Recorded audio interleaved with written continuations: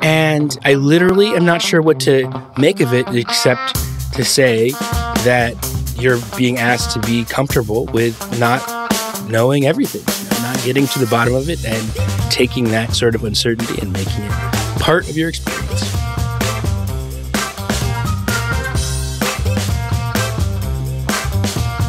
Hi, I'm Andrew Goldstein, and this is The Art Angle, a podcast from Artnet News where the art world meets the real world, bringing each week's biggest story down to earth.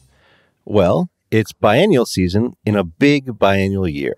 The Toronto Biennial just opened, the Venice Biennale opens next week, and around the corner are the German heavyweights, the Berlin Biennale and Documenta, which is actually a quinquennial, but who's quibbling. This would be an exciting time in any year, but in 2022, it has the added dimension of being the first time that the world's art community will be able to get together with a ton of important new work in person after these past 2 pandemic years. Recently, Cecilia Alemani came on The Art Angle to talk about her Venice Biennale. Today's episode is dedicated to another biennial near and dear to our hearts that just opened earlier this month. Of course, I'm talking about the Whitney Biennial. Running through September 5th, the show is a signature offering of the Whitney Museum of American Art, where it tries to live up to its full name by taking a snapshot of what the country's artists have been making, thinking about, and feeling recently. To talk about what this year's edition holds, I'm very happy to be joined by Artnet News chief art critic Ben Davis, one of the top thinkers and feelers out there, who might be able to shed some light on this very ambitious, very interesting show. So thanks very much for coming back on The Art Angle, Ben. Yeah, great to be here and to think and to feel with you through this show. So let's start by talking about biennials as a phenomenon themselves. What do biennials mean to you? And does your heart go pitter-patter when you go walk into one?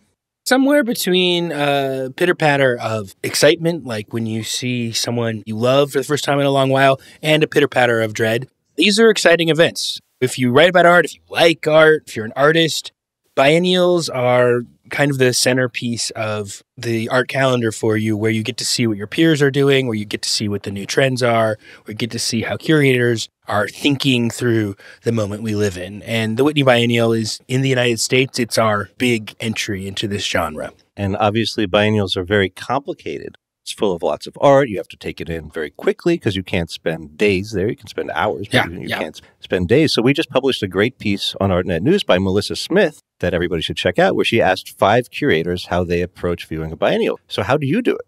I think it helps to have a system to approach these things. First thing I do is I walk through the entire show, get a sense of the size of this thing and what the highlights and big points, what the things you might want to spend more time are. And I think that's important because these are huge events and you can just get a lot of biennial fatigue.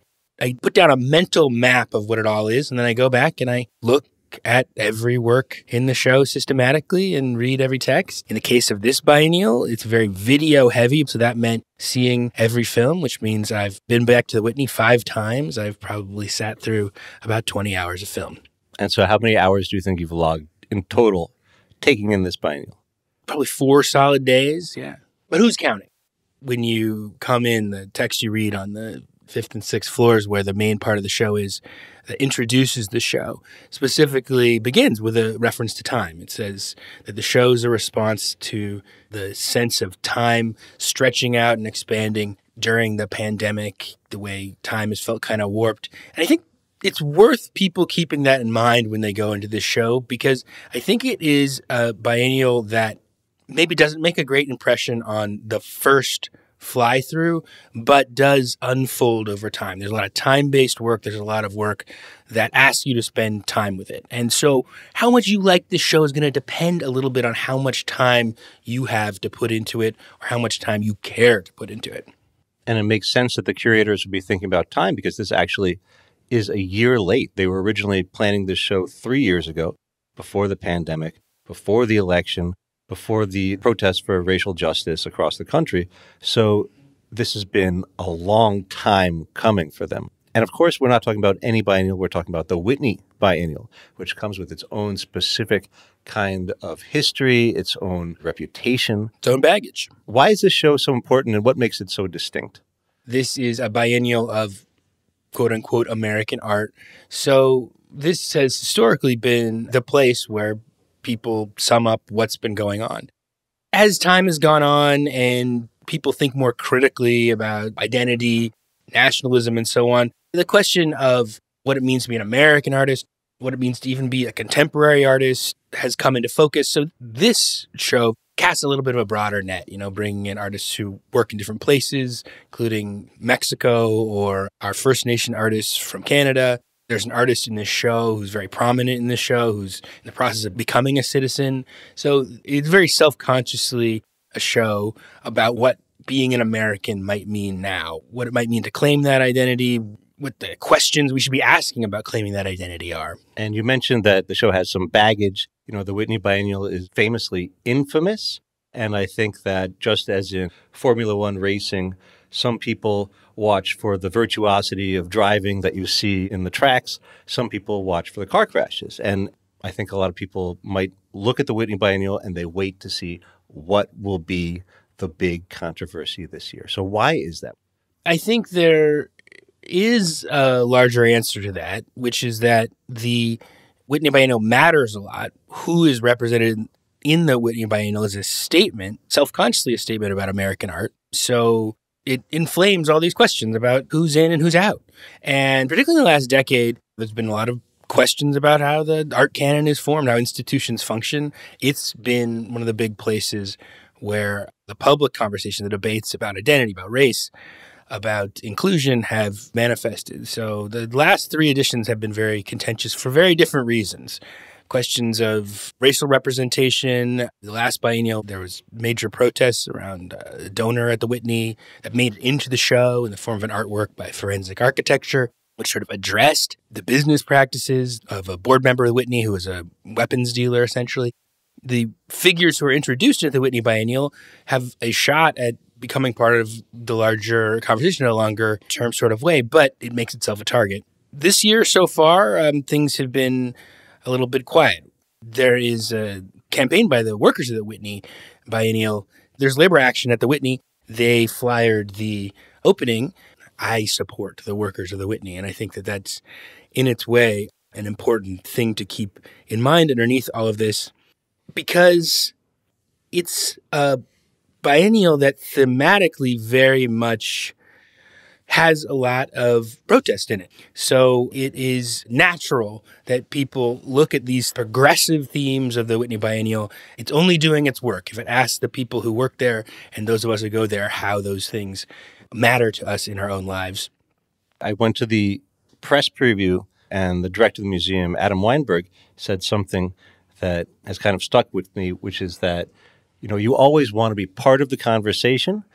You just don't necessarily get to pick which conversation that is. And I think that we're still finding out what the conversation around this show is going to be. But let's talk about the show itself. What is this edition of the Whitney Biennial like? It's called Quiet as It's Kept, and it is a quiet and reverent biennial, I would say. It fits a larger pattern that I've noticed in every recent biennial that I've been to.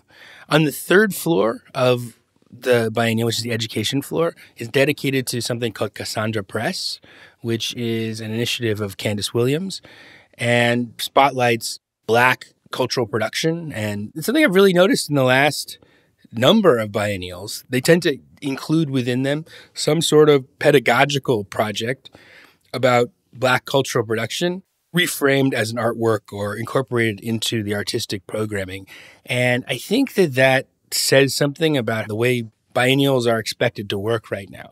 You should expect to be educated when you go into them. They assume a viewer who's not just there to take some photos.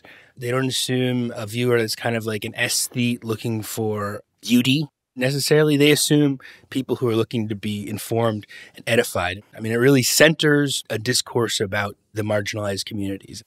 I mean, that brings up an interesting point, which is that biennials often demand a ton from the visitor. I mean, curators put together something that's like this intricate educational puzzle that you're intended to solve. Like you go into this new world that is totally, mysterious and novel, and you just go from room to room and you're trying to solve the riddle of what the designers of this universe are intending to impart to you.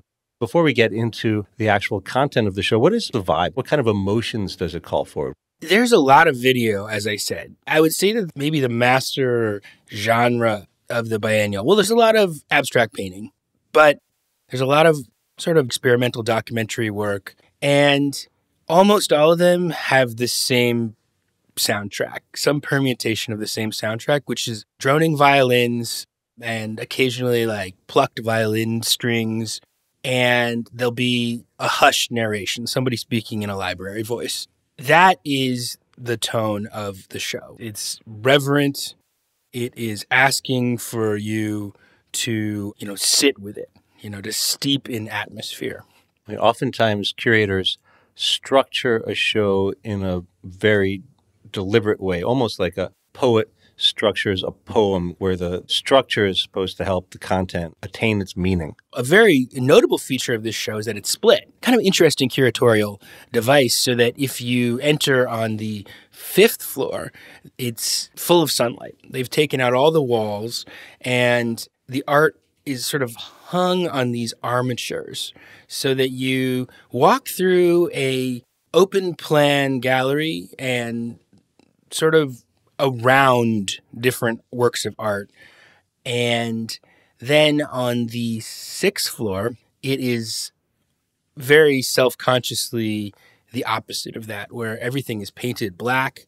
A lot of their black box videos here, where you sit with very long videos. There's one video, that's over 2 hours long.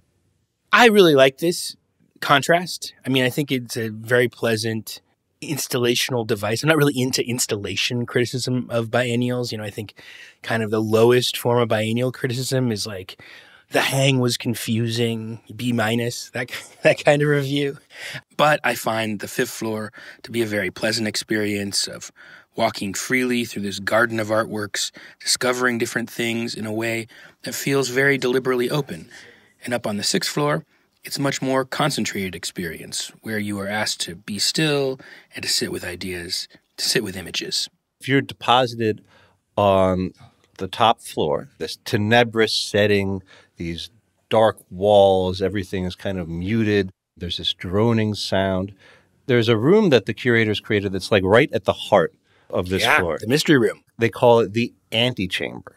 During the press preview, they were kind of like being very proud, but also reticent to like talk about it too much. It's like this mysterious kind of reverential, almost chapel-like room that they say is supposed to orient the visitor. So what is in this mystery box that they've constructed?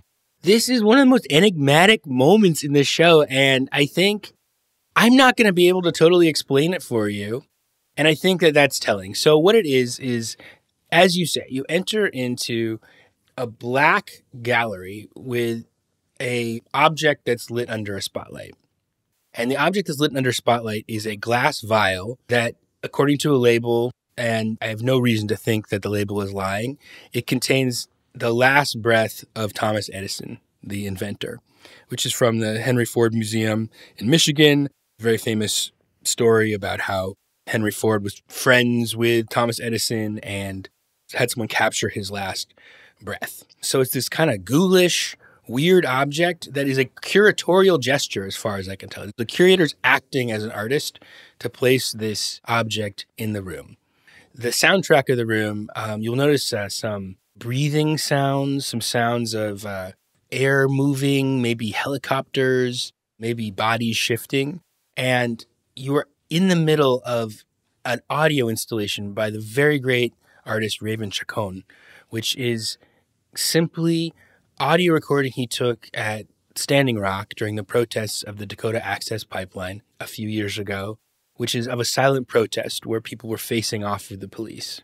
So you have this soundtrack of this momentous political event, an act of important protest is happening, and it's completely silent. So you're in the presence of something that makes you think about what historical action looks like. And it's also, incidentally, Chacon's play, who is a very consequential experimental musician. It's his own play on the very famous John Cage artwork, 433, which was just 4 minutes and 33 seconds of uninterrupted silence of a piano player sitting at the keys, not playing. And it was supposed to make you attune to and listen to the audio atmosphere around you, the sound of the room around you, the sound of the cars or people moving outside the space. A very important precedent for this that was all about almost like meditation, mindfulness-like practice of becoming aware of what sound really was. Only Chacon has taken it, and the curators have brought it into this space, kind of like centers us. Again, the theme here is time and perception. You have to spend some time. What is important is not always clearly marked out. I think that they're asking you to sit with this show. And the final, I know you want to get this, the final and most enigmatic part of this room that is easy to miss is that high up on the wall opposite the glass vial is a mysterious object that is placed near the ceiling and is very difficult to make out what it is not mentioned in any of the texts. And I, in fact, wrote the museum earlier today to ask about it, and they sent me a piece of the catalog where the curator says of this object simply, its story is not mine to tell. And I think, again, that it is a symbolic flourish in this show, and I literally am not sure what to make of it except to say that you're being asked to be comfortable with not knowing everything, not getting to the bottom of it and taking that sort of uncertainty and making it part of your experience.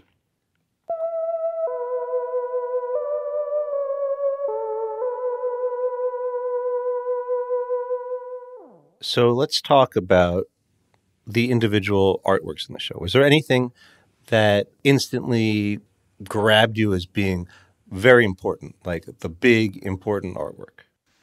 I think that the artwork, almost certainly, that everyone is going to talk about from this show is this spectacular piece by the well-known Chilean artist Alfredo Yar. It's on the 6th floor.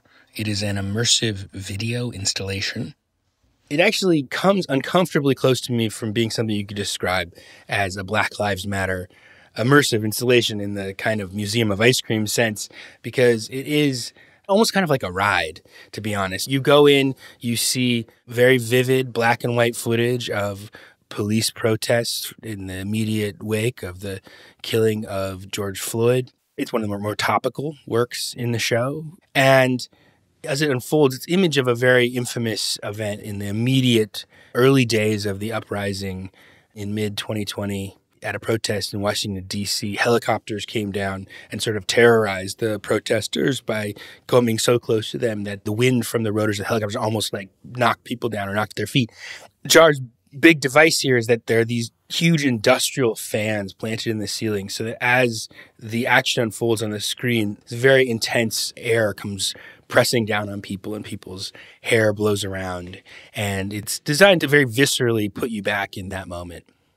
My thought about this Yar work is that it's trying to satisfy the hunger for this efficiently delivered, industrial strength, visceral, contemporary art experience that a lot of the rest of the show is trying to cut against with its focus on duration and mystery and atmosphere. That's what makes it stick out. But maybe that's just realistic. Yar has said that he knows that the average audience member's attention span for an artwork is something like 3 seconds, and that he designed this artwork with that in mind. So, were there any artworks in the show that shocked you or that otherwise surprised you? I really am struck by a work by an artist named Jonathan Berger that is also on the 6th floor. It's called An Introduction to Nameless Love. That is a room full of metal texts. It's hard to describe it, except it's a kind of a architecture made out of like hand-cut letters that have been assembled into these text fields that kind of function as architecture around you. And each of them is a story about someone who has some very intense experience of non-romantic love. Like one of the texts I was just reading on my way here is about a turtle conservationist and their kind of first encounter with a turtle and how it transformed their life and made them into a leading advocate for turtles around the world. I think it's a really interesting theme. I think it's a beautiful and memorable installation. It is a case in the biennial where I think its mission or the curatorial objective that I take it the curators to have set themselves runs a little up against what the Whitney actually is, which is like a spectacle. You know, but inherently these shows, they process a lot of people who are there to get their money's worth. And this Jonathan Berger work is a sort of chapel-like installation that only 4 people are allowed into at once. And so you end up waiting in a really long line. And then once you're in there, if you've waited for 15 minutes or so to get in, you find yourself reading these very detailed, intricate texts and being very aware of the crowd behind you staring at you and waiting for you to finish and get on with it. Fun fact about that piece, one of the artists is actually REM frontman Michael Stipe. I was unable to figure out in what capacity that is true, but his name is among those listed. It's another one of the mysteries of the show, I guess. So was there anything in the show that now that you've gone through it all, what is lingering with you? What's really staying with you? There's a video by Adam Pendleton, which is a video portrait of a woman named Ruby Nell Sales. She's a civil rights activist, and this is, I think, one of the big examples of, what I'd call lyric documentary in the work. It's actually not so far off of something that could be shown on TV, on Netflix, or wherever. It is essentially a documentary about this woman, her life, her influence and impact on people, but it's beautifully done, beautifully shot, and I sat in there and watched all 60 minutes of it and saw other people do the same. There is a work by Lucy Raven on the 5th floor, part of her Western series, which I think is one of the better videos. She uses ultra fast camera to capture images of explosions going off behind the camera. So you kind of see a Western desert landscape, and then you slowly see a blast wave cross it. And it's a very simple, but I think very effective work. It's very visceral to me. This show is a little bit older than some other Whitney biennials. Like there's often a youth vibe, like trend spotting, seeing what the kids are up to kind of vibe around a Whitney biennial. This is sort of self-consciously a lot of like figures who've been working longer, or even a lot of figures who are no longer with us. And probably the figure in the show that centers the show on that level is Teresa Hak Kyung Cha. There's actually a mini retrospective of her work in this show. She died in 1982 and was an artist who was exploring sort of structural film and makes these very mysterious videos that are very 70s to my eye. They're black and white, grainy film that manipulate images and text in this very spare way. There's a work that I think will probably stay with me as a 10-minute long film that she had that's just permutations of her sister's face for 10 minutes. And at the end, her own face flashes on very quickly. In any case, she's the central figure of this show. And then the idea of celebrating this figure who didn't get very much attention in her lifetime, but has taken on a bigger presence after her very tragic death, I think is important to the show. Again, sort of celebrating figures who didn't get a chance because of the blindnesses of the art world. And her death is a reference in another work of art by an artist named Na Mira up in the video floor on the 6th. This very mysterious video installation where the artist does, I think, a ritual at the site of Teresa Hak Kyung Cha's murder. She's a name and a reference point I'll take away from the show. How did she die? She was sexually assaulted and murdered in New York. So there's this very mournful feeling to the top floor, the tenebrous floor. And then there is the brighter floor on the floor below that I think, as you mentioned, there's a lot of veteran artists in this biennial, but then there are also some youth quake kind of shock of the new artists. I think one of them that stood out to me was Jackie Connolly. What did this artist's work consist of in the show? So this is an artwork called Descent into Hell. It also struck me. It's 4 different channels, so it's a little bit difficult to get a full picture of.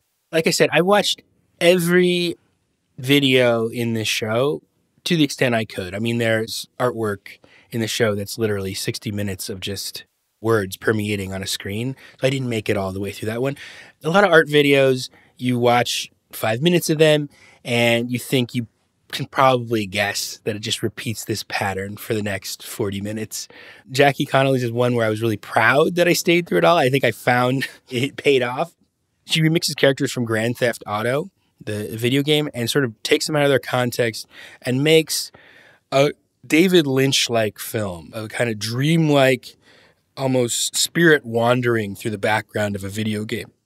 Starting out with a woman in a burning house, and then she moves through this video game landscape where lots of limbo-like strange things happen. And then if you stay around for long enough, it suddenly cuts to an adult film where Emma Watson's face has been spliced onto the actress in it, and you see the video game avatar protagonist sort of staring at this image in a baffled kind of way. And it all adds up to a narrative about how we're all lost in this maze of digital simulations and how very surreal and dehumanized and inorganic the world feels right now. It doesn't really add up to a story. It adds up to a feeling. So you've told us about some of the puzzle pieces in the show. What ties all this together? What are the curators doing with this biennial? Look, on one level, I think it's worth saying that biennial art is in the art world sort of the analogy of Oscar films in the film world. That is, it's actually not the blockbuster stuff. The blockbuster equivalents in the art would be artists like Takashi Murakami, Damien Hirst, Jeff Koons, artists who are household names, well-known, make spectacular stuff that draws the crowds. That would be your equivalent of your Michael Bay or your Marvel Universe kind of stuff, the stuff that rarely wins awards. But then there's this other category of film, which is meant to be edifying, meant to make you feel like you're a good person, is meant to teach you about a moment in history. And the Oscars and the award shows sort of exist as a promotional device for that category of cultural entertainment. And that's what I feel when I'm in the Biennale. Like, this is a kind of art that is meant to sort of do the same thing. For a middle-class, affluent, educated audience, this is supposed to teach you about the important issues of the world at this moment. That's maybe a little bit of a dismissive analogy, but I think it's important to say that it has this kind of vibe, that you're here to be a virtuous cultural consumer. And that is an overall vibe of the show. The second thing I'll say I noticed about this show that I think is telling about the overall mission of art right now comes in the wall labels. I'm a little bit over label criticism. Is like the cheapest shot of all is to talk about how lame the labels of these biennials are. They're always very starchy and overdetermined, and they're always kind of strong-arming you into considering the importance of something. But I do notice a very notable and I think interesting tick of the new genre of wall label in these kind of shows, which is that they always contain the artist's own voice. This didn't used to be the case. The stereotypical wall label would, in this sort of a soft academic way, explain to you the issues invoked by the artist. Now, almost all of the wall labels end with a quote from the artists themselves telling you how the artist themselves thinks about their art. And I was talking to an artist friend about this, and they were saying, like, it's so funny because, like, all an artist really wants to do is be taken seriously and have someone else interpret their work. But now the model is that people tell their own story and that the artist themselves is the ultimate arbiter of the meaning of their work. And I think that that's sort of where we are right now, is that art is very, very sutured around personal narrative. This biennial feels very careful, very cautious, and to a certain extent full of riddles and mysteries that maybe don't even want to be solved ultimately. Can I venture my guess for the solution of the riddle? Okay. I studied a lot of poetry in college. What you would do when you're reading a poem is you're always looking for, like, what does this symbolize? What does that symbolize? And I kind of was walking through and I felt, okay, so here's this antechamber. We've got this Thomas Edison's Last Breath. We've got this Standing Rock soundtrack, and we've got this mysterious object, which in the press preview, some of the things they said made it seem as if this related to the African-American experience. And I got the feeling that this darkened top room is really about the past. It's a meditation on America's past. This room itself is kind of a chapel to the great obscene crimes of America's past, and also to some of its promise, to the technological virtuosity or the technological genius that is really stood for by Edison and also Ford, for all of his flaws. I mean, Ford did fund the Protocols of the Elders of Zion. He's no saint. Not a great guy, but we all live in a Fordian world of automation and that kind of organization. But then on the brighter lower floor, the walls that are constructed on the top floor to really separate things out are gone. It's totally open. And what you have is this constellation of younger artist voices who are all working together to try to grapple with the problems of the future. And so I saw it as like a past-future kind of parable of the darkness of the past and the brightness of the terrifying future ahead of us, as you see in these really dystopian. Yeah, there's a lot of dystopian. Like I should say that there's a lot of dystopian stuff in this show, past and future. That I would say one of the big motifs of the show is atom bomb clouds. Like, stick around for enough of the videos, and you'll get a lot of protests, and you'll get a lot of atom bomb clouds, and that leaves you with a pretty ominous note. I mean, reckoning is the big keyword of art right now, and as it is in sort of mainstream cultural consumption in general. The last 3 or 4 biennials I've been to, I have had this impression that, like, the 1619 Project, the New York Times special editorial project about the history of white supremacy in America and how foundational it is to our culture and society, has been like the master text of these things in an unspoken way. I've just felt like that it is very much that project of reckoning with the past centers these biennials. It is centered on those things in a way that gives them this grieving quality, that we're grieving a loss that we can't fix. We can only memorialize it. That's one way culture is dealing with the challenges of the present, is going into a mode of grieving. The last thing I think maybe I'd say, based on your good reading of the show as a text, is that whatever that mysterious object is and whatever it means, I think it might also be a call to be comfortable not having the whole picture. And I just say that because as someone who looks at a lot of biennials, and I know that other people feel this, is they can be very fatiguing. I think that they often get a bad rap in a way. It's easy to dislike a biennial because they're very didactic. They're, by definition, being read as a total claim at the moment they're emerging from, which all interpretations are partial, so everyone's going to have a problem with whatever reading you produce of the present. And they are multitudinous, so there's always going to be stuff you don't like in them. And there's certainly stuff that I don't like or falls flat for me in this, or I feel is a little too biennial-ish. There's definitely a genre of biennial art, sort of clunky conceptual things that depend on the wall label in order to invoke their importance. But I have thought a lot recently about sort of freeing my reading of biennials from that interpretation, a burden of having to be a complete interpretation of the present, and to let it be an experience where you can go through it in a kind of choose your own adventure way and find the things that are useful to you within it.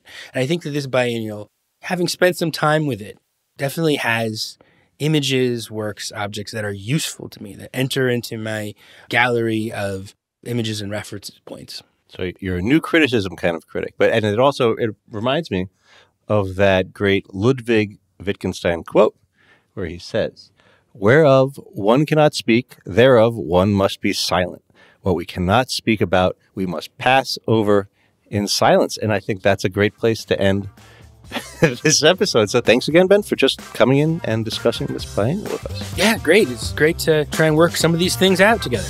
Well, that's it for this week's episode of The Art Angle. If you like what you heard, you can subscribe to the show on Apple Podcasts, Spotify, or wherever else you get your podcasts. Also, take a moment to rate and review us. It will help other listeners discover what we're doing. The Art Angle is produced by Sona Manalili, Tim Schneider, and Caroline Goldstein. Thanks for listening, and see you next week.